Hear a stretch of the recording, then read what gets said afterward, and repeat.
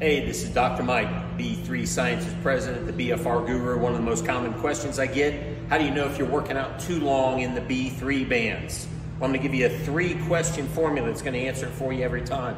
Number one, when you get the burn, you should feel the buzz, the nitric oxide buzz. Your joints will feel looser. You'll have energy. If you lose that buzz or after your workout, you are tired, you're working out too long, you're probably producing cortisol. Number two, if you have any pain during your workout, that's not good. You're going to release cortisol. So if you have pain during your workout or even after, you've got to reduce the workout, maybe even reduce the load. We don't want any pain. We don't want any cortisol.